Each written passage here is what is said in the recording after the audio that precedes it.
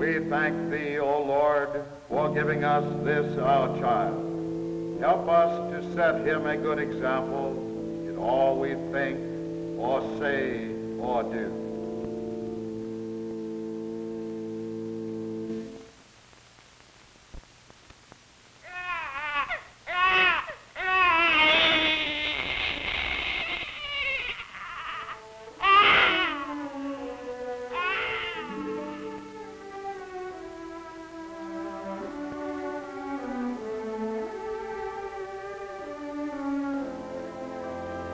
People are born in Dallas. The years that follow are filled with happiness and sadness.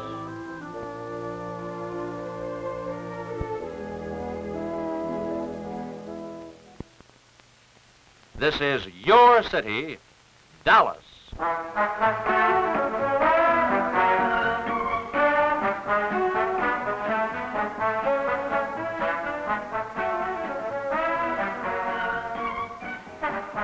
Dallas is a man-made town, and each man can find here an opportunity to make his life whatever he wants. We call our town Big D because it is big-hearted, open-handed, both friendly and progressive.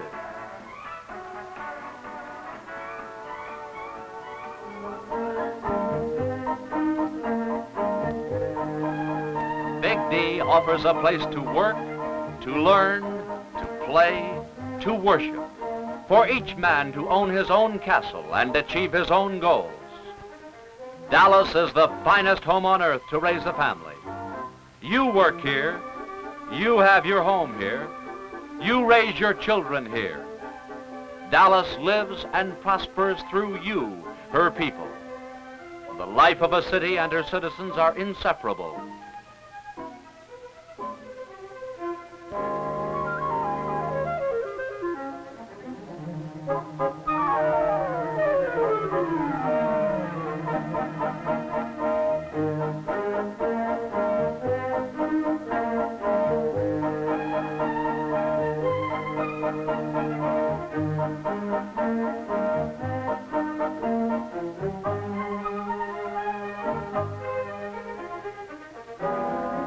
With the passage of time, the faces of cities, like the faces of people, change.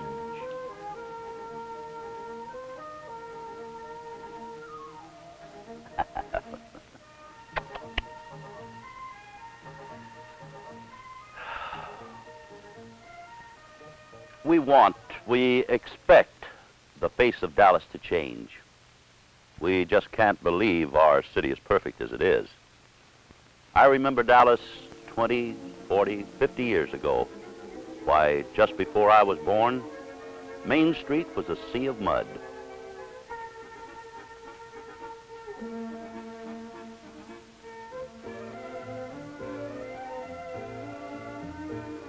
I can remember standing for hours in front of the old Opera House to watch an Armistice Day parade. Tides Gettinger stands there today. I can remember when the horse and the mule were man's best friend. When to get to SMU was a Texas mile across the prairie.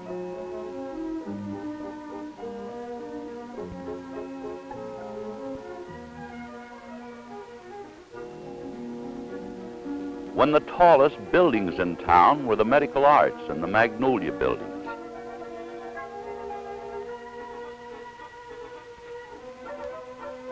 Dallas has never stopped changing between then and now.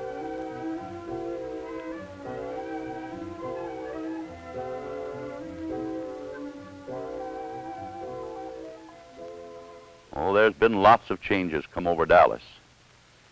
Change is not always easy. As we change the face of Dallas, it is our responsibility to see that it is changed for the better. For what we have created, we can also destroy.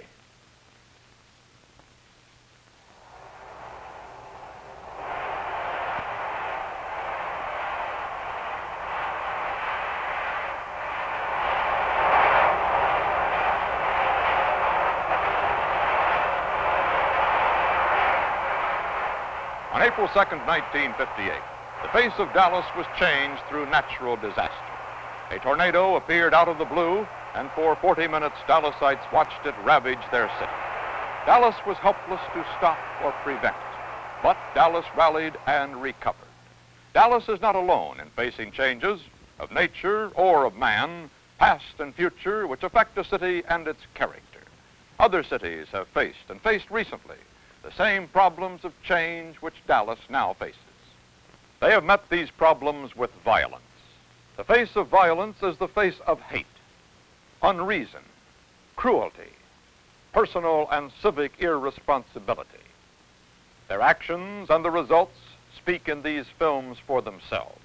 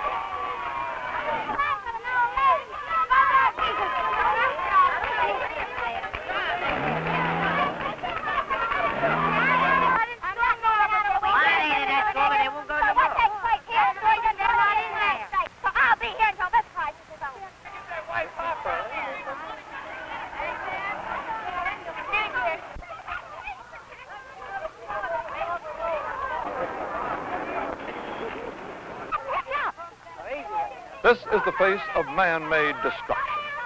Its counterpart is the face of fear, bewilderment, suffering, physical and mental. This face can be a child's face, your child's face. That children are the most deeply affected persons in times of disharmony and strife is borne out by the Dallas County Medical Society, whose spokesman is Dr. P.E. Lukey, Jr. We wouldn't knowingly hurt or frighten a child. And yet, as we have seen, violence does frighten children. They become uncertain and insecure.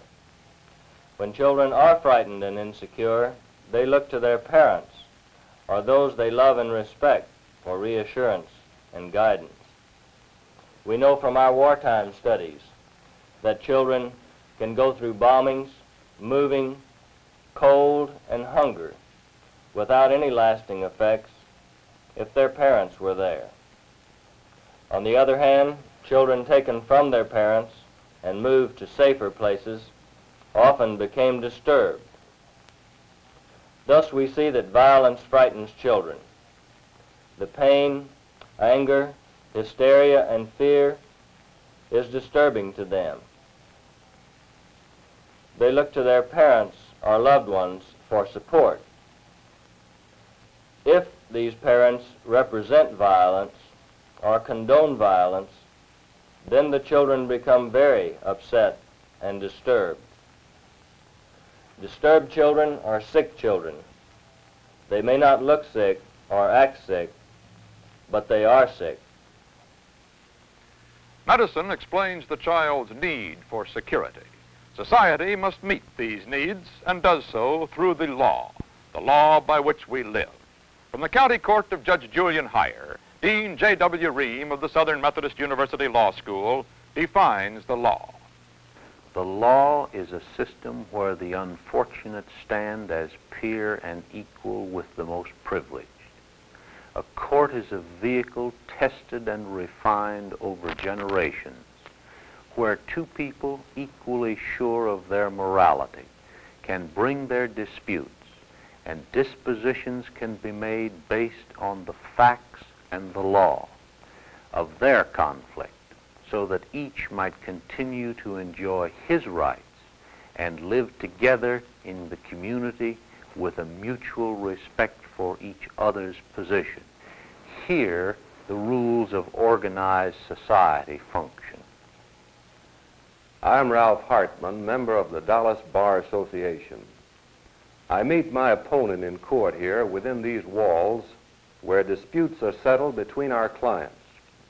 I'm entitled to bring witnesses and to cross-examine my opponent's witnesses. This is where the witness sits as he tells his facts to the jury. This is the jury and where they sit as they listen to the facts. My client's opponent also is represented by a lawyer. I am Tom Hartnett. I am also a member of the Dallas Bar Association. This is where we lawyers sit.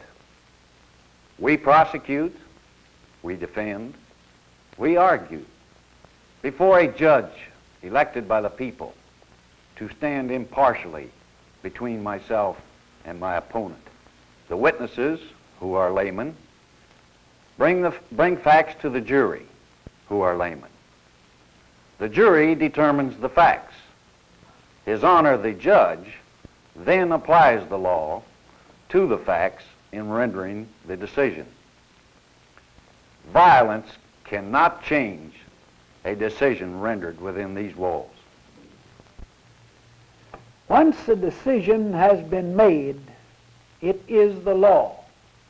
On April 6th of this year, the federal court decision became final that some degree of desegregation must by law begin in Dallas in the schools this fall.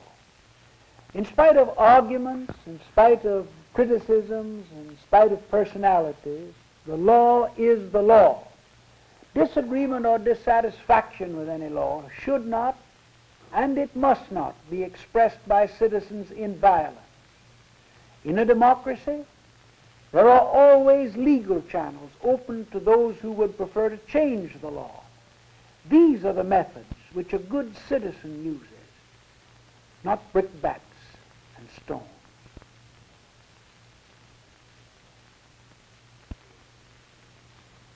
On these principles, Dallas stands. On these principles, the leadership of Dallas is firm. Through the Bar Association, the Medical Society, the Council of Churches, the Labor Council, from its elected officials and its newspapers, Dallas has found many voices, but with a single message. Dallas is a good city, and we want to keep it that way.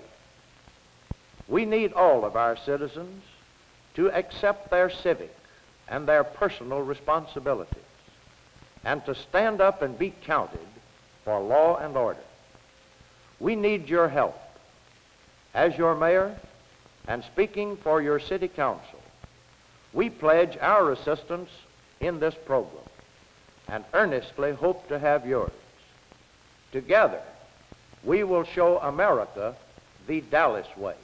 Basically, the responsibility for our children's behavior lies with us, their parents. If your child is to respect the law and act as a good citizen, he must be able to follow your example. You must be a good citizen. As a representative of 30,000 Dallas laboring people, I am instructed by our membership to make it very clear and certain where we stand. Labor recognizes its responsibility to all Dallas citizens and the community as a whole. We highly value active, good citizenship and recognize fully the great influence that our city's good name has on job opportunity and a prosperous economy. We understand that the maintenance of civil peace is necessary if Dallas is to keep her good name.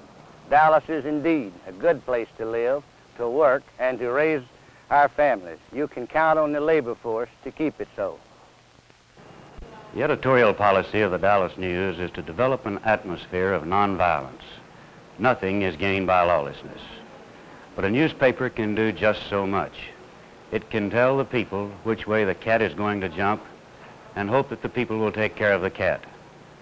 So each of you is an editorial editor, and in your words and actions you help create a public atmosphere of calm in this trying period. Remember, the pressure of public opinion is like the atmosphere, 16 pounds to the square inch. All of us are in this boat together in the sense we all are opinion makers. As a responsible newspaper, the Times-Herald will not condone or tolerate impulsive actions of any individuals or group. We have only one basic elementary fact to face in preparation for desegregation in our public schools. It is simple, it is just, it is realistic, it is mandatory. Our people must maintain unqualified respect for law and order. Violence affects the whole community, just not a few isolated segments of the school or business public. Violence not only disrupts business and education, but undermines the health and morale fiber of all citizens. Extremist elements and self-seeking individuals come into control, and the city's children are forced to bear alone a burden which is rightfully an adult responsibility. Every citizen has the privilege to live his life according to his own views, so long as he acts within the law. In private areas not related to the law, it is the right and responsibility of each individual family to establish its own values and personal standards. The wise parent prepares his child to accept and adjust to the changed school situation, and at the same time establishes for his child values for private relationships. The person who resorts to violence is bad. Citizens who deserve the condemnation of his neighbors. He will be arrested as a lawbreaker. He will be deprived of the support and following of his neighbors. He will stand alone. There have always been a few individuals in any city whose cure-all for any problem is to meet it with violence. In Dallas, these few individuals will stand alone. If they do so act, they will do so in the face of a community of hundreds of thousands of law-abiding citizens who know that the problem of growth, of customs changed by law, however else met and solved, must be met and solved peacefully. In this knowledge, in the actions of good citizens acting in this certainty, the changing face of Dallas will remain unscarred.